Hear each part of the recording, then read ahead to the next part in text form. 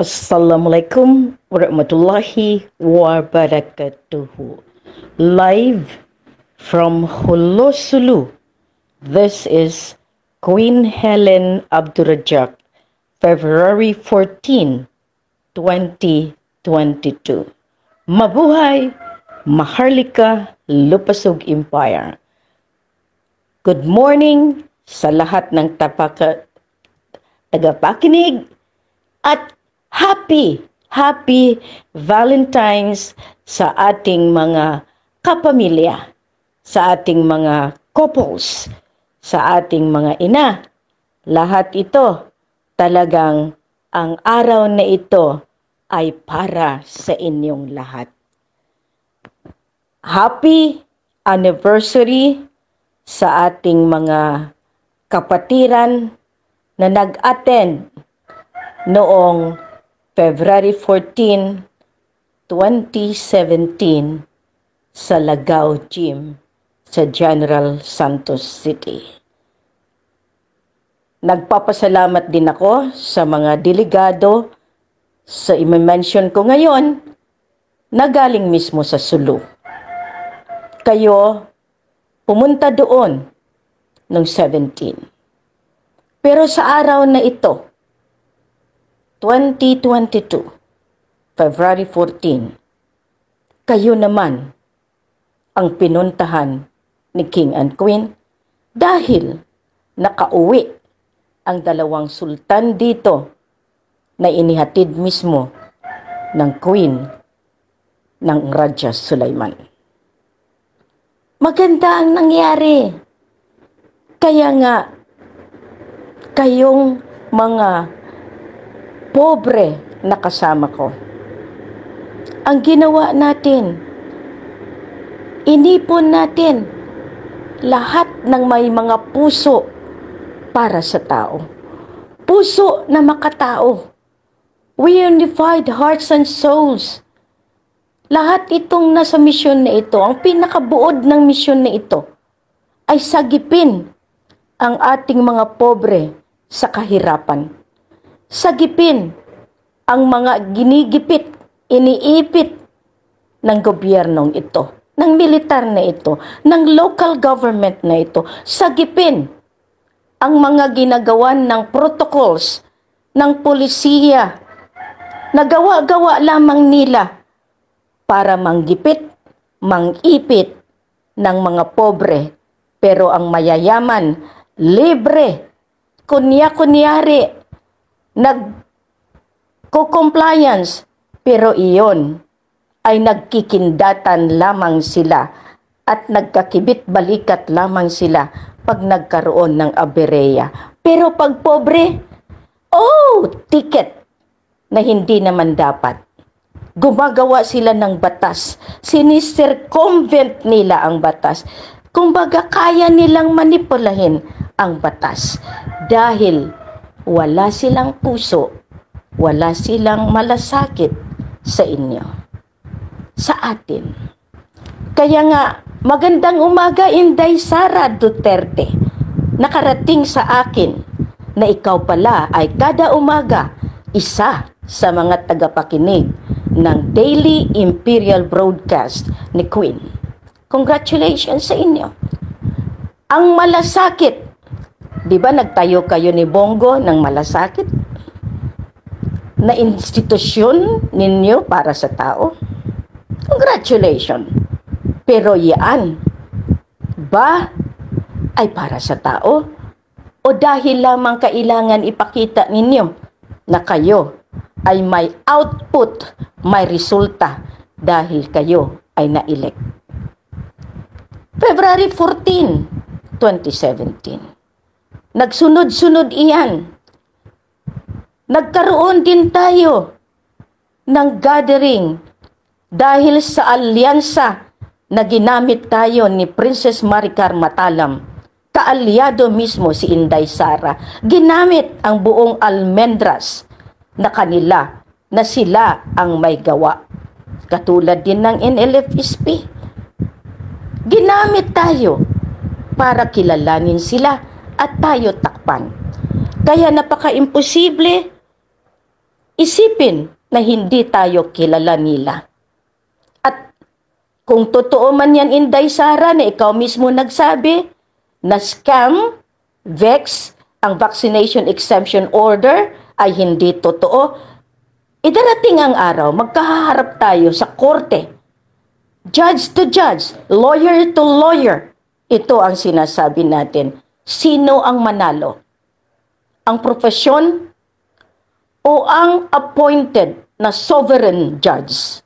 Sino sa atin ang magwawagi? Ang binigyan ng kapangyarihan ng Diyos Ama, saklaw lahat. Kumbaga, pinayungan kayo lahat dahil dito sa otoridad ng divino gobyerno. Yun ang dahilan, inipon ko kayo. Rami-rami, dami-dami kayo. Hindi nga kayo makapasok sa gym sa sobrang dami ng tao at ang takot ng military, ng pulis, baka mawasak ang Lagaw Gym. Dahil kung gaano karami sa loob, mas marami sa labas at mas marami ang na-hold sa mga checkpoint. Hindi tayo kilala? Inakusahan tayong scam? Alam niyo pa kung sino mga nag-attend ng panahon na yun? Puro mga hinahanting ninyo na mga terorista, na mga abusayap, na mga BIFF. Yun sila. Dahil yun ang buod ng misyon ng puso, makapuso, makatao. Dahil sila ang inipon natin sa katotohanang misyon na ito para hindi na sila lumaban sa gobyerno ninyo. Ibig sabihin, sagipin ang mga pobre sa kahirapan. Iyan ang primary objective, primary mission ni King and Queen. Sagipin sa kahirapan. Sagipin sa panggigipit. Oppression and suppression. And to give the freedom against your supremacy na kaya ninyong manipulahin mismo ang tao. Kaya ninyong pagpapatayin. Killing them softly sa inyong ginagawang panggigipit. Mental torture. Kayong mga IATF, pag nagmarka kayo hanggat hanggan, tinatawagan ninyo. Hindi kayo nahiya dahil ano ang dahilan? Lumabag sa batas ninyo, wala ngang COVID. COVID is black propaganda. Depopulation. You submitted yourself for experimental program ng kabal, ng Illuminati, ng Department of Health. Tama yan. Mananagot si Secretary Duque. Mananagot kayo at kayong mga nasa pwesto na nagpapalaganap na maganda ang inyong ginagawa. Mula Dingvaxia, maraming mga bata. Marami diyan tinatago. At napakagaling. You have sweet tongue to say na kayo ay kailangan magpabakuna. Ito na lang gawin natin.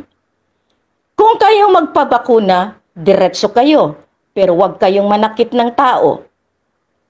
Ang mga kapitbahay na mga chismosa, dahil na-fixate ng media na mas delikado ang walang vaccine.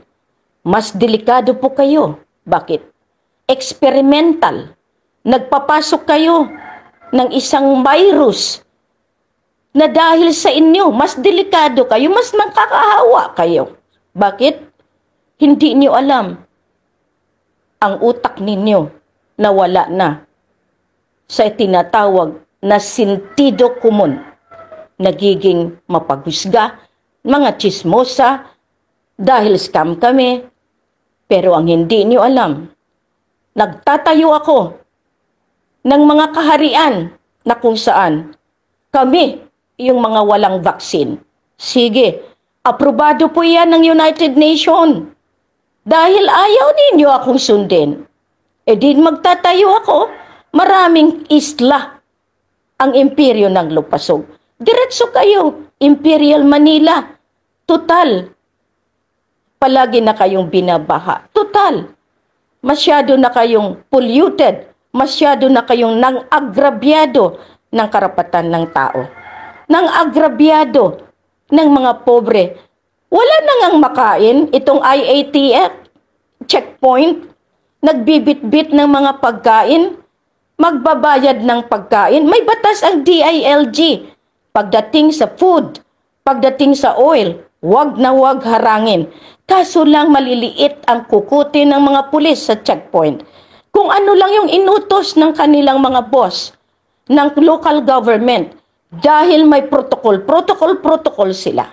Ngayon, the protocol of the sovereign court is to save the people from your suppression and oppression and from the bondage of poverty.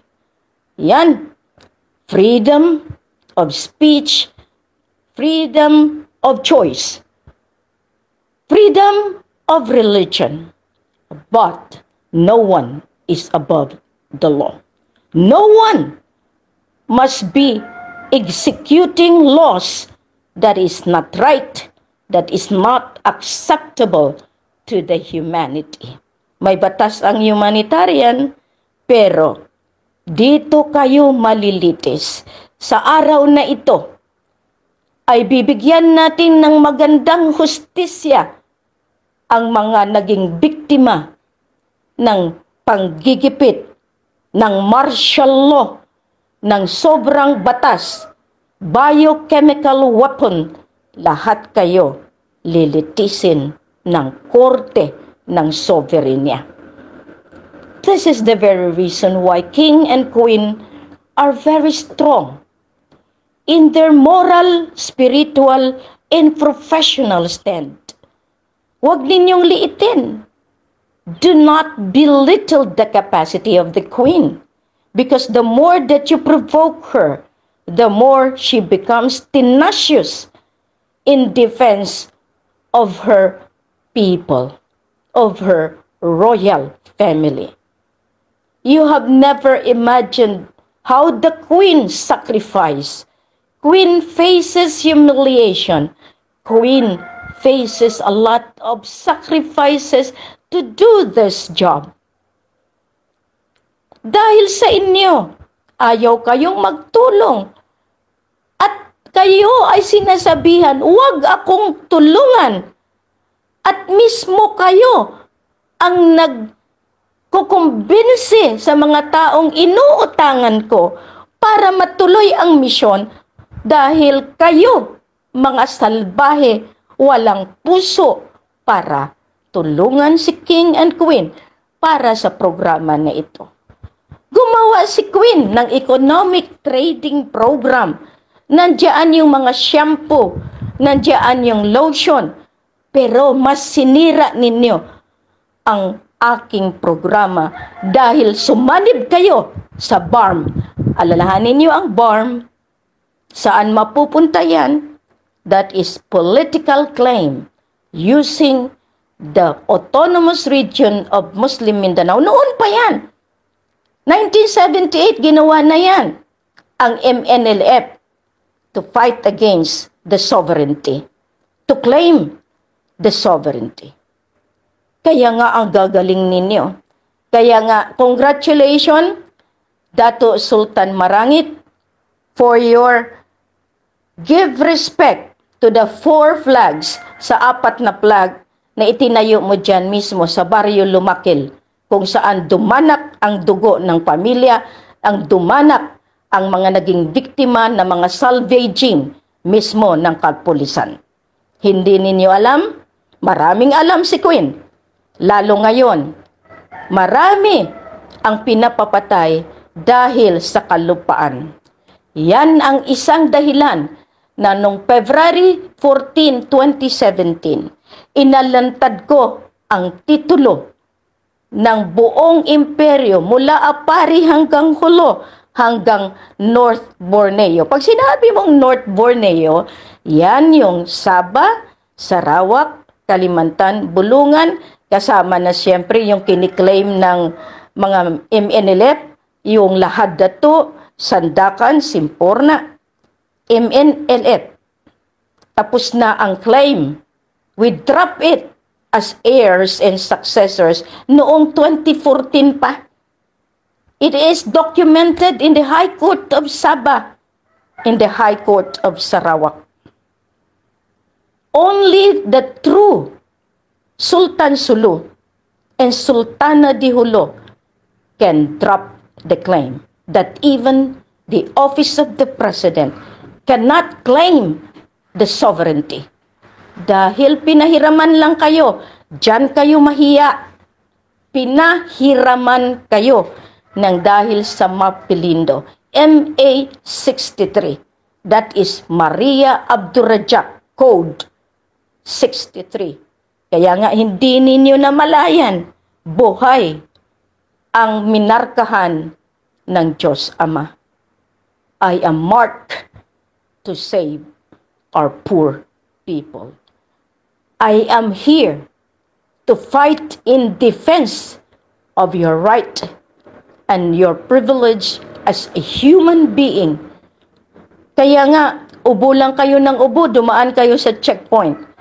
Kunyari, merong scanner. Bigla kayong binigyan ng kahit sira yung kanilang tagakuha ng temperature, kaya nilang manipulahin. Dahil kailangan nilang tumarget ng biktima para may komisyon sila. Ganyan yan ganyan, commission basis. May tagaturo, may tagalakad, merong inuutusan team to find the target. Naging target din ako, naging target si Queen, naging target yung grupo na dumating. Hinatid ang aking mahal na ina ng kabukiran para talagang titingnan kung anong nangyayari dito sa pusod ng Hulo. Marami akong ina. Ina na may puso para sa tao. Kayo mga ina ng puso ng mga anak. Makiisa kayo mga ina. Your big heart will save your children's children. Mula sa anak mo hanggang sa kaapo-apuhan mo. Save them in this mental torture, in this mental harassment. Kayong mga eskwelahan. Since the program of the Queen is learning program, nagpapatayo kami ng schools. Magpapatayo pa kami ng maraming eskwelahan. Mawawalan kayo. Kaya nga sinabi ko doon sa mga magulang, kung kayo magdesisyon sa anak ninyo, wala silang magawa, di ipa-stop ninyo. Bakit kayo nagmamadali? Mga bata pa iyan. Hindi niyo makukuha. Stop! Because we have our own program. This is the package, peace, defense, economic development, healthcare and learning program, and renewable energy. Behind that is the land of promise, full of gold, full of gas, oil, and deuterium. The mineral, the aqua, lahat po iyan ay talagang nasa atin. Kaya nga, Happy Valentine's. Let everyone help one another. Maraming salamat po sa inyo dahil nandiyan kayo palagi nakasubaybay. Let the memory remains forever